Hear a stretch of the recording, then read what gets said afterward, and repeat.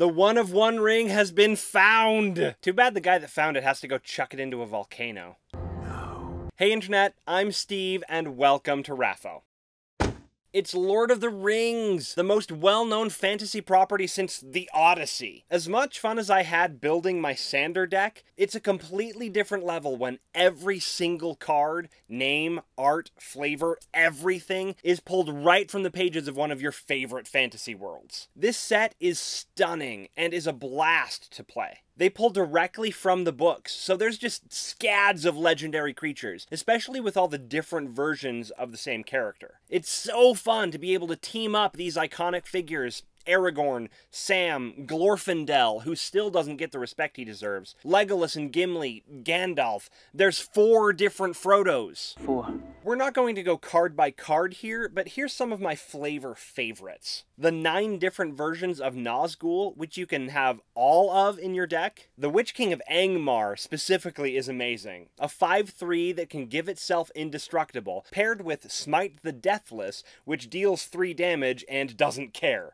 So good. The focus on sagas is fantastic as well, and I am absolutely in love with There and Back Again. I was really happy to see Grond, and making it a creature as long as you have an army is great. This freaking Shelob is amazing, turning creatures into food tokens, specifically these food tokens. Then in Commander, you've got field-tested Frying Pan, Call for Aid, Bilbo reaching 11-1 life, and the reprints of Commander Sphere as the Palantir and Soul Ring, obviously, are perfection. The flavor of the ring tempting you is a little off to me. The influence of the ring on Frodo is overwhelmingly negative, so having its effect be something that you actually want to trigger in gameplay is weird. Plus, everyone could have a ring bearer, so there isn't only one ring. And it got complicated fast. Still fun, though. My first chance to play with these cards was actually at a draft night hosted by Dragonsteel at their new warehouse. Brandon's a cool boss. I know some folk who work there and was blessed with an invitation. Thanks, Steve! This was my first ever draft event, and it was incredible. If you've never done it before, to do a Magic draft, you get around 8 people together. This had 5 tables with 8 people each, and everyone has 3 booster packs. You open one up, pick a card out of it, and pass it. Then pick a card out of what you just got handed, and keep going until there's no more. Then open the next pack, pick one, and pass the other way. Then the third, and pass around again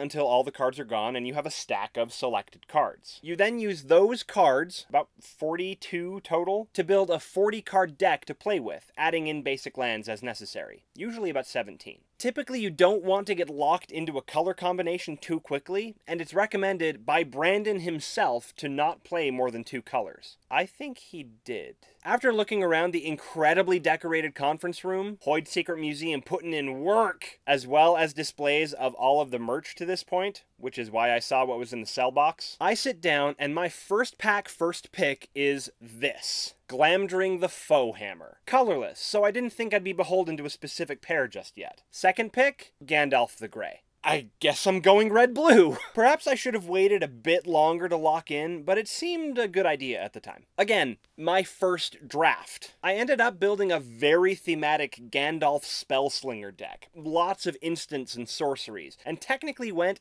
undefeated. Out of the 10 rounds I played, I lost only twice, but the games were best 2 out of 3, so I win! Not bad for a newbie. Then at about 10:30, we started at 4. Brandon says, did I mention Brandon was there? Yeah, I hung out with Brandon. Who wants to play the Power Cube?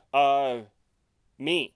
This is Brandon's personally curated collection of cards, made up of the most powerful and expensive cards in Magic the Gathering history, of course with some different mechanics thrown in. There were about a dozen of us who stayed, and the process was the same, except instead of opening packs, you just divide everything into 15-card stacks and go from there. So not only are all the cards super powerful, but many of them have been made double-sided. Brandon has put 2 cards together in one sleeve, and you can cast either the front or the back. Plus, if you draft certain cards, you get a full playset of them. Multiple copies can go in the deck you build, not just one. This made the drafting process overwhelming, to say the least. for multiple reasons. I was 2 seats down from Brandon, sitting next to a guy who, in his first pack, pulled the Black Lotus. Brandon leans over and says, "That's a $50,000 bill you've got right there."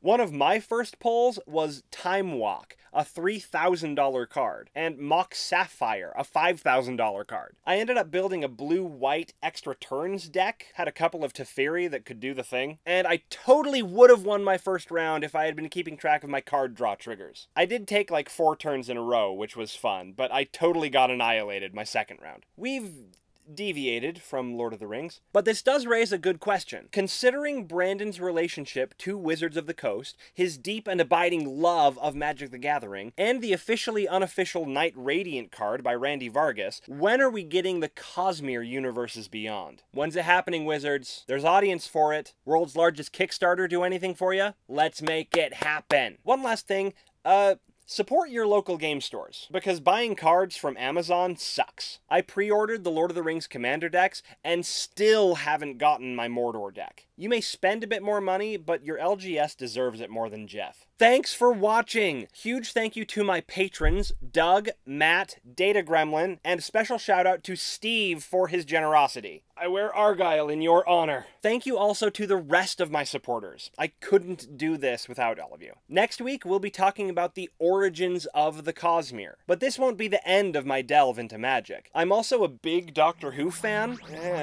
so come October, you can expect some wibbly-wobbliness on my channel. Till then, read and find out.